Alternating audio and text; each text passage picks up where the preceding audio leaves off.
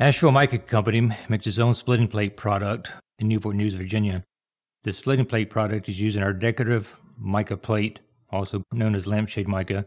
We use a variety of binders to achieve different colors. The flake goes into this hopper,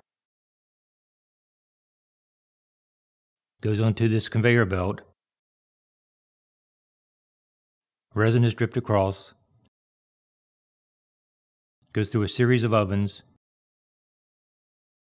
and at the end of the conveyor belt, it is chopped into sheets for stacking.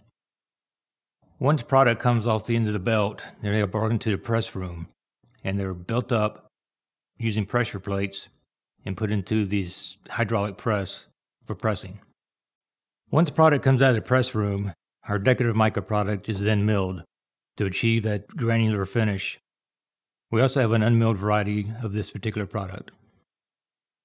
This is the product after it comes out of the press cycle. You can tell it's a very dense, hard sheet.